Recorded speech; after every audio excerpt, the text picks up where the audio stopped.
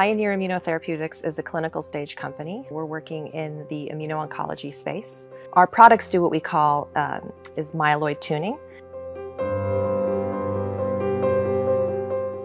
We began our CDMO search when we were shopping around for our third pipeline project. As a small company with finite resources, we need to make sure that we're picking a best-in-class CDMO. We're actually looking at Lonza across our entire pipeline and portfolio. I think the capacity that Lonza has and the flexibility with having so many sites and the experience of supporting projects at different stages was very appealing to us.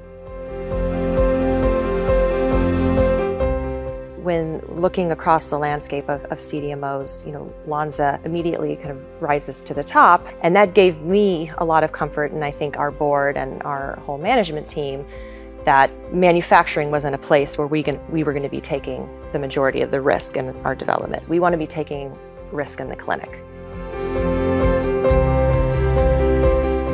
From the get-go, Lonza demonstrated that they had an appetite for us, even though we're a small biotech. We found that with Lonza, there was adaptability and flexibility to build in some of the things that we were looking for, and also an openness to maybe restructure, what they had already built in a little bit differently in terms of timeline. When something goes wrong or we have a bump in the road, the responsiveness of the CDMO kind of demonstrates to you how much they prioritize you, how important you are to them as a client. And each time we've encountered one, Lonza has been very dedicated to working and finding a solution with us.